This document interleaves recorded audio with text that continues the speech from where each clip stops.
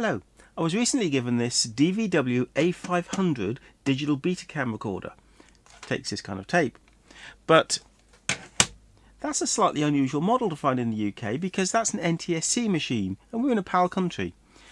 And on the back it's marked up that the mains input voltage 100 volts, which implies it's come from probably a Japanese country rather than USA.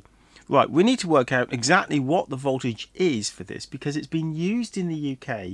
It may be that the power supply has been swapped over for a 230 volt one. I do have the service manual for the PAL version, but I haven't managed to find a service manual for this NTSC one. So I think what we're going to do is just take a look at the power supply in here and see if we can work out what the proper supply voltage is for this machine. The service manual does help insofar as it tells us a little bit about the power supply that is in the PAL machine, but it doesn't tell us an awful lot about how to get to it. It may be that it's in a different part of the manual that I don't have. So I'm just going to have to take the lid off and have a look. Now this has been used in a rack, I think. The side panels are slightly loose and it has no feet. So we just need to bear that in mind a little bit as we drag it around.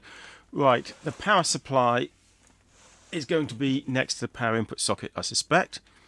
Let's go and have a look at the back. But is this the power supply or is just this a cover? If it was the power supply and that's printed on the actual power supply itself, then 100 volts it actually is. Let's take a little bit apart. It's such a heavy machine, makes it slightly awkward to work on. We'll start by just taking the lid off. That's easy. Okay, there's some arrows here that tell us to undo these screws. Will that bring the power supply out? Let's have a look. Great thing about Sony equipment, there are arrows to tell you which parts to undo, and there's no arrow for these screws, so I believe they remain in. Right, what happens when I pull? Okay, so this is part of the power supply. It's the first board, the input filter. Let's start by having a look at that, see if we can glean anything from it.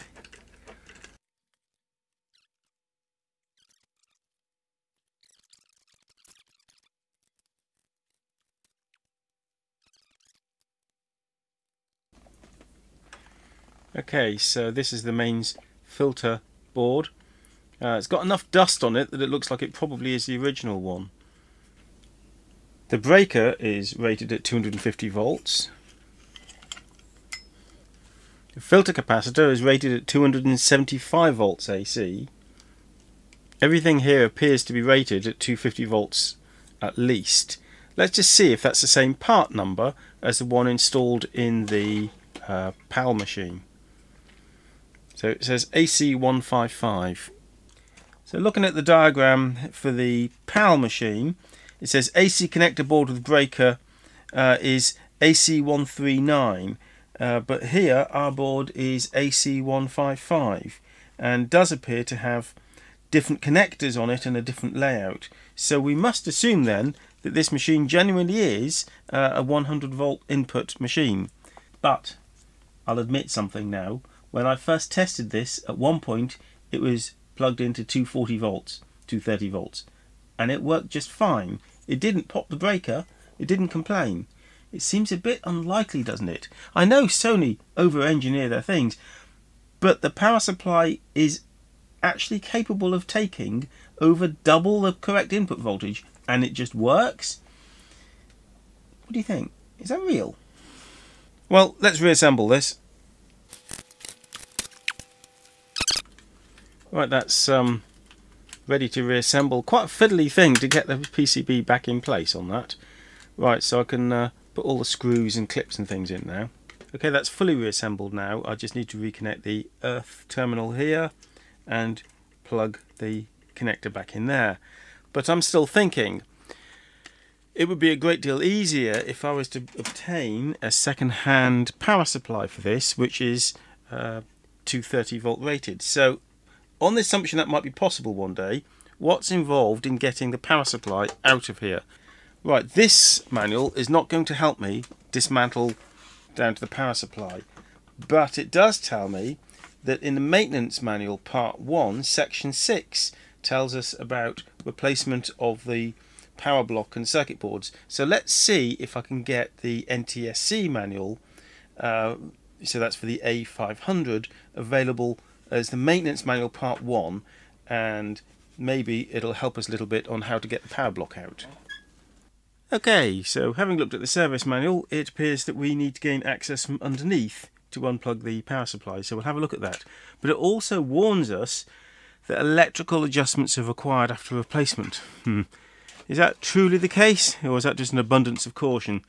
Because if I was to replace this power supply with one from a 230 volt model, would I have to make any adjustments? And we're also assuming, of course, that that's all you need to do, that there's no other changes in the machine that are different between the NTSC and PAL versions. Obviously there are internal differences because it's got different electronics for the different video formats, but it would be extremely unlikely, I would have thought, that there would be any difference in the output from the power supply between the NTSC and PAL models. What do you think? Right, anyway, let's have a look at how easy it is to get the power supply out. If anyone does have a scrap machine of this model, a set of feet would be handy. Though I have got rubber feet of various sorts that I could push into service. We have something that looks like rust here, but it's not. They've used some kind of sticky foam on the base, and that's disintegrated like this foam often does. I've got foam like that that's disintegrated to the same sort of mush in my 1972 Hillman Avenger. So that's just gungy rather than rusty. So what you have to do, I believe, is unplug these connectors and then slide the power supply out. Should we just prove we can do that? There may be cable ties to argue with and other things, but let's just see how we get along with that.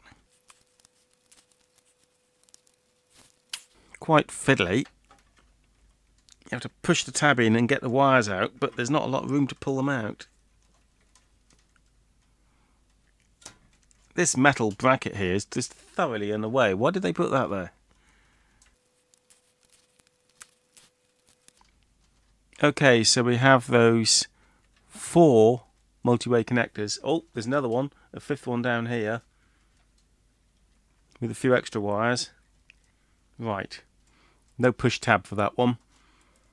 So we have those all unplugged. So now I believe there are 6 screws to undo from here, and it should slide out. I don't believe it's 6 screws. No, I can see 1 there and 1 there. 2 screws. I must have misread instructions. Okay, what you have to do is feed this wire out of the way. And that wire, I think, goes off to the power switch at the front. So we need to unplug that one too. Right, now perhaps it will come out. Right, we have the model number there, the part number, and we can confirm that that is correct for the, well, let's find out. Is that 100 volt or 110 volt? SOSP 1042A.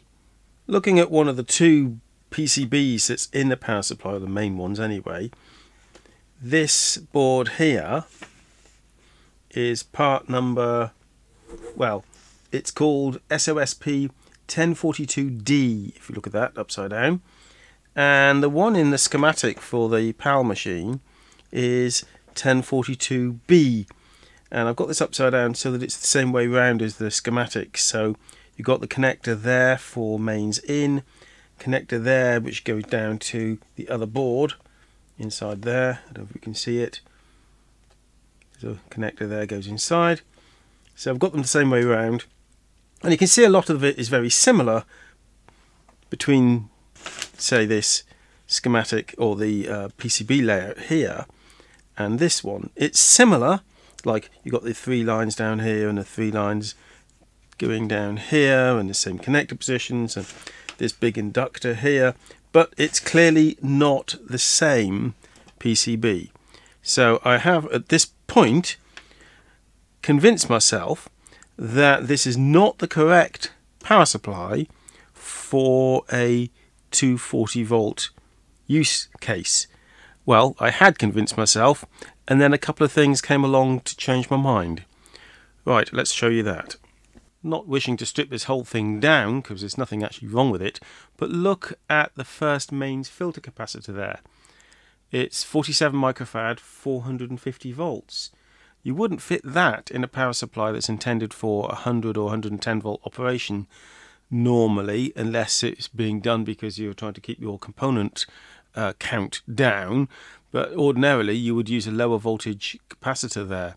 So that's saying to me that this power supply is 240 volt capable, even though unfortunately the markings on it don't help us at all in that respect. But the markings do help us in another way, because I looked up this SOSP 1042A and found somebody selling one which was boxed, and guess what? It's marked up for the PAL machine, which tells us this power supply is suitable for a PAL machine. Lots of contradictory information here. Right, for the time being I'm going to reassemble this. This is another one of these boards that has a certain amount of glue on it. So I'm going to reassemble this and put it back in the machine. Don't forget to plug the fan in, of course, over here.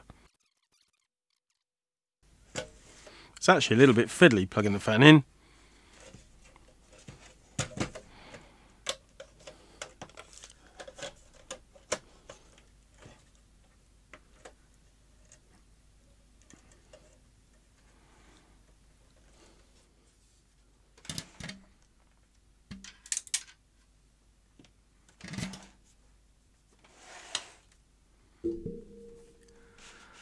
I've just dropped a screw down there. Oh, what a nuisance. I'm going to have to fish that out.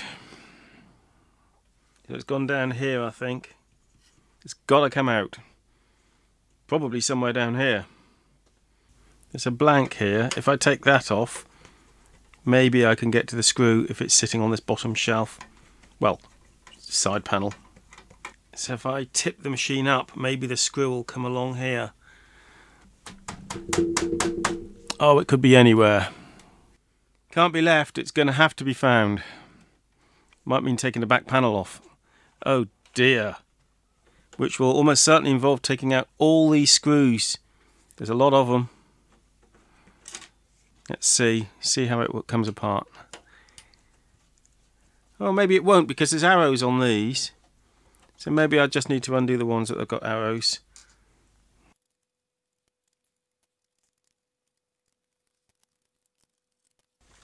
Okay, not so bad. But where's the screw gone? So I dropped it from here, so it will have fallen down here.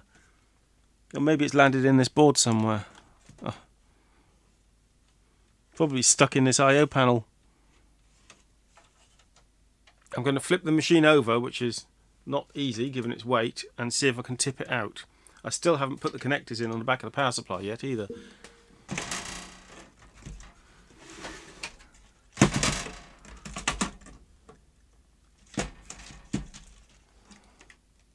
Aha! I can see the screw in there. Right, there it is. I'll not make that mistake again. I'm going to put it in here now so it can't fall anywhere.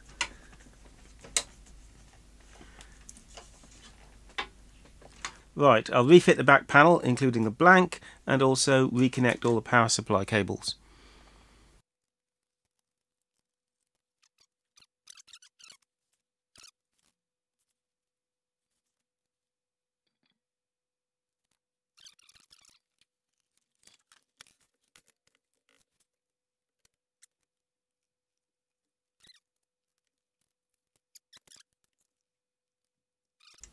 So having probably ascertained that the power supply is the same on either model, is it the case potentially that the breaker here is different? It says 6 on it. Let's look over the breaker on the PAL machine. So here's a PAL machine and it's also got a 6 amp breaker. And notice also what it says on the back of it is 100 to 240 volts AC. So the PAL machine is capable of working down to 100 volts.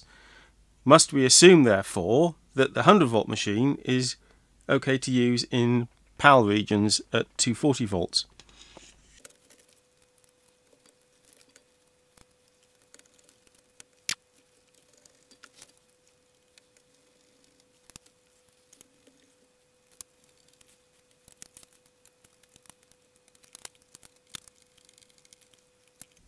So here we are, it's all put back together again. It's connected to my 230 volt isolation transformer, 230, 240. Right, so power that up.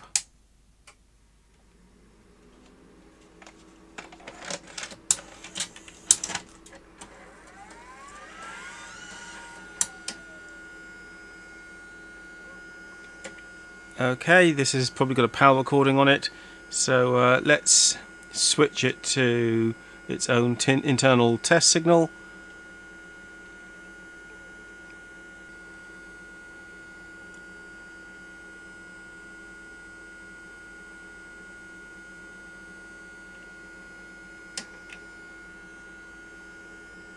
And it's recording. You can see a lot of flicker because this camcorder you're using is set for 25 frames, and of course this is 30 frames appearing on this TV. That's all okay.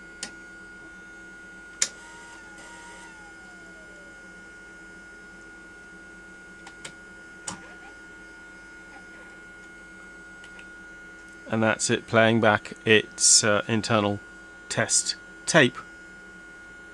So in general, it would never be acceptable to plug a piece of equipment that's intended for 100 volt operation into UK mains, but this would be an extremely rare exception. Now, if you have any information on why the input socket is marked 100 volts when the machine is capable of up to 240 volt operation, do let me know. It seems an odd choice by Sony when their PAL machines do specify that they will accept any mains input voltage. We have solar panels in this house, and that's important because the solar panels can generate energy that then goes back into the grid. In order to be able to push current into the grid, you are inevitably going to have a somewhat higher voltage here in order to drive some current the other way, even allowing for the very low resistance of those cables. The mains cables feed to the house. So I have seen on sunny days the mains voltage in this house approaching 250 volts, which would be outside the acceptable range on this, unless they've built some good margin in, which presumably they have. Right, I hope you've enjoyed us messing about with this NTSC Digital Betacam machine. I'll do plenty more content on audio and video technology in the near future. Bye for now.